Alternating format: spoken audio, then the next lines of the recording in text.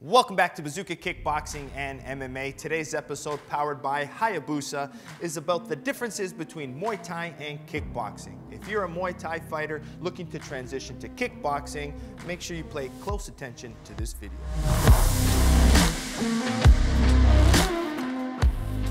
In today's episode, we're going to talk about the differences between Muay Thai and kickboxing. And it's going to be in a little bit more detail. There's the big obvious differences between the rule sets, the elbows, the clinching. But let's get into a little bit more of the detail, the specifics of things, okay? So the first thing we need to talk about is this head-to-head range. What is head-to-head range? The range is where we're nice and close. Now, in traditional Muay Thai, usually when you get to this head-to-head range, what happens is the clinch happens.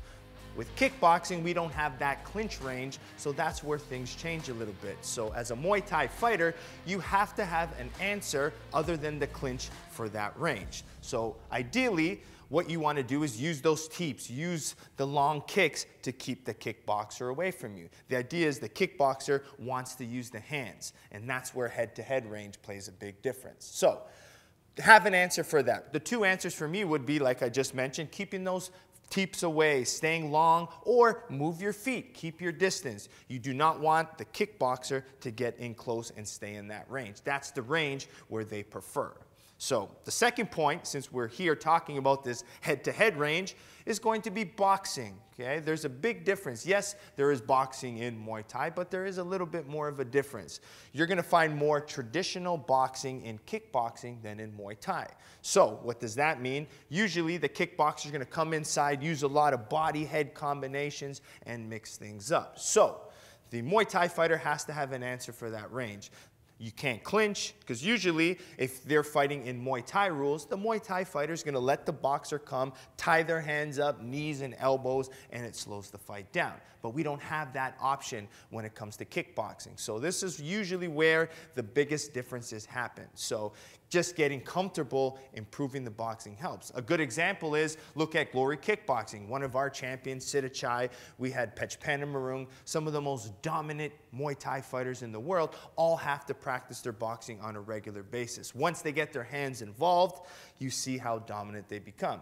Do they get a lot of warnings when they first start for excessive clinching? Yes, but once they understand the rules, that's where things start to play really well for them. So being able to block and counter in that head-to-head mid-range is very important, right? We don't have that long guard. Yes, you can clinch very quickly, but at that point, we need to follow the rule set, and to be an exciting kickboxer, you got to have an answer for that range. So boxing, being able to punch, use the jab, block, and then counter off is something more Muay Thai fighters need to practice. Now, the other thing you're going to notice the difference is, and this was one of the big problems with me, is when I fought Muay Thai, the pace slowed down. Right? In kickboxing, it's all about more speed and pace. Traditionally, Muay Thai fights are 5 rounds, where kickboxing are 3 outside of world championship fights. So with 3 rounds, you find the pace a little higher. And then, again, in that traditional Muay Thai, the pace, the slower, the hit, the tie, you'll notice pace is a lot different. So if you're transitioning, get your work rate up. It's important that you practice your combinations, punch to kick, kick to punch, move, and repeat, repeat, repeat, okay? So main difference, get the hands going, get that volume, get that pace really going well. Now, again, we're talking about details and specifics. Defense changes a lot. Now, when you talk about Muay Thai, some of the best things they have for defense is the clinch. So when big boxers come forward, to be able to use long guard, tie up the hands, use the knees, it becomes very effective. Even though we're not using the elbows, the clinch still can't be used enough. So one thing that you're going to have to use is, you can't just be very stable high guard either, which can be bad, right? And you can't use that long guard too much. Some of the examples of Muay Thai guys trying to come in and use the clinch, right? We've seen guys like Tong Chai and Glory get knocked out by like a Cedric Doumbé trying to initiate the clinch when someone's whipping big bombing punches at you. So having to understand how to use the defense. So have to use a little bit more feinting, your head movement, maybe high guard shell pairing.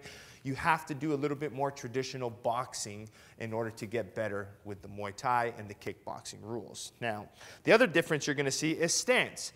Now, usually when you talk about Muay Thai versus kickboxing, boxing even versus kickboxing, you're going to notice stance changes all the time. A traditional Muay Thai stance, okay, is going to be more square. They're not going to be as bladed, because bladed means you can't use your teep as well. You won't be able to block as much. So Muay Thai stance, a little bit more square. You're going to notice maybe hands and elbows frame out a little bit. This way you can smack elbows.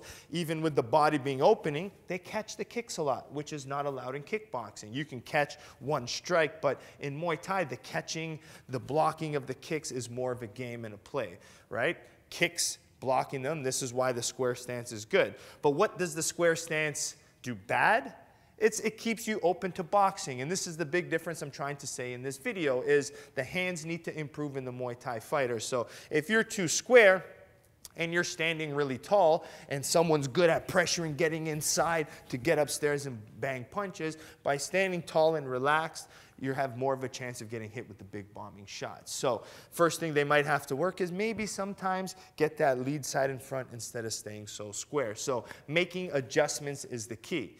Now, can you stay in a Muay Thai style and be successful in kickboxing? Of course you can, right? With all of these little differences, if you're so good at your style, if your front kicks are phenomenal and you're in a square Muay Thai stance and I can't come inside and I can't box with you because your kicks are so good, then this is kind of a benefit for you. You don't have to traditionally go back to the boxing. But when you get to a certain point, a certain opponent, you're going to have to be comfortable in that range. Even at the lowest level to the highest level, understanding these little differences play a big deal. Okay? So make sure, one, you understand the differences first. Okay? Something so simple as square versus a little bladed to help your boxing to generate more power, narrow your center line is all going to help. All right? So back to that other point of being so good in Muay Thai, right? That slow pace could work for you, right? As long as you're maybe using your kicks to counter punches. So there are ways where Muay Thai benefits you, and there's other sides where, you know what, being a little bit more kickboxing based could have been better. All right? Usually when you lose, you see a Muay Thai guy lose, the first thing you're going to say is, well, he should have practiced his boxing even more. He's got to go into boxing. But that's not necessarily true. If you're so dominant and so good, you don't necessarily have to. An example of my career, all the way up to my world title fight, I really didn't box much. I used my low kicks to shut boxers down all the time. It wasn't until my fight with Nicky Holtzkin that I realized that, you know what, I need my hands to be a little bit better. Now it's been a decade of straight boxing. So just understanding where the benefits of your style are and your disadvantages are kind of help you evolve as a fighter, right? So your strengths in one could still be a strength in the other, as long as you understand that this is their rule set, this is the game, and this is what they're trying to do, all right? So understanding the small differences are important, right? So I did give you 5 differences, but I also told you of the 5 differences, you can still do one very effectively. But I want you to go home and analyze all of these 5 points and say, where does your stance? Can you adapt and change them? What about your defense? Do you only rely on clinch for defense? Or at least can you use a high guard, catch, head movement, and parry? Start introducing these things, okay? Now, instead of a slow pace where you're only using kicks and knees, start doing more punch volume. Get on the bag. Make sure your pad holder is getting you throwing a lot of strikes, right? So those are the small changes that you can prepare. But don't let the base of the Muay Thai go. It still works, still very effective, but just add these little changes when needed is the key, depending on the opponent. The ability to adapt is one of the most important things in martial arts. All right, so I hope you enjoyed today's episode. There was a lot of learning going on here and a lot of understanding, but you guys have been following since the start, so I'm sure you understand what I'm trying to say. All right, like, subscribe, share. Make sure you support Hayabusa by going to Hayabusa Fight. Linked in the description below. We have Perfect Sports Nutrition, also linked below. We have bazookashop.com, and last but not least, bazookatraining.com, which is where I teach online. I give you bag workouts, home workouts, sparring drills, tutorials, 4 videos a week. Brand new videos, plus a huge archive. Now that's probably got over 100 videos, and all you're paying is $9.99 US per month. Every Monday, 4 videos, plus the huge archive. All of this stuff here, you would know by just heading to bazookatraining.com. All right, like, subscribe, share, and we'll see you next time here at Bazooka Kickboxing and MMA. Welcome to Bazooka Kickboxing and MMA online training. I'm Bazooka Joe Valtellini, the owner here at Bazooka Kickboxing and MMA. Over the past year, I've designed and created a website to teach Bazooka curriculum at home and across the world. The purpose of this website is for you to, one, hit your fitness and health goals, all while learning world-class martial arts instruction from me. The beautiful thing about this website, it's geared for all levels. So if you're learning martial arts for the first time as a beginner, we help you progress into the bigger stages. And if you're a pro fighter, guess what? We have different fight concepts for you to improve your tool set and your skills in the ring or cage.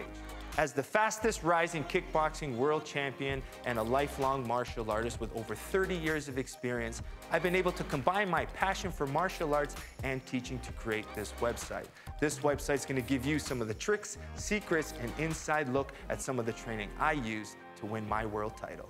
Once you subscribe to this site, you're gonna be getting weekly training videos and tutorials that you can do from anywhere.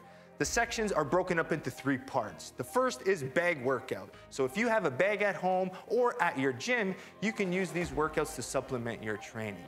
The second is at-home workouts. A lot of us don't have the room for a bag or a bag in general, so these workouts are for no equipment needed and you can do them anywhere. And finally, the tutorial section. If you're having any problems with a specific technique or fight concept that's covered in any of the workouts, go to the tutorial section, learn the technique, and then go back to the workout, and this time, do it with proper technique. One of the added benefits once you subscribe is the forums section, where you can get a more personalized experience where you can ask questions and I'll be able to go in there and answer them. It's all about building a team and a community of martial artists helping each other grow. So subscribe now to get access to all the videos plus more so you can be part of the squad here at Bazooka Kickboxing and MMA.